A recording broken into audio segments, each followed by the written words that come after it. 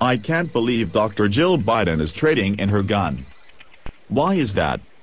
Mary said she does not like or believe in guns and she inherited gun from her grandfather and was waiting for a gun buyback, but they are not being funded at this time. She heard about a Pennsylvania tree farm that will trade and give here trees for privacy and trade for guns. You know, she likes trees and wants to plant more trees. Wow, that's a great idea. I want to trade in my guns too. Where is this tree farm? It is in Bucks County near Doylestown.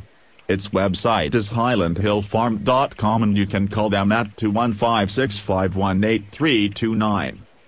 Sorry, they are closed on Sunday. They are rednecks and on Sundays they cling to their guns and Bible all day long. Like all Pennsylvania farmers,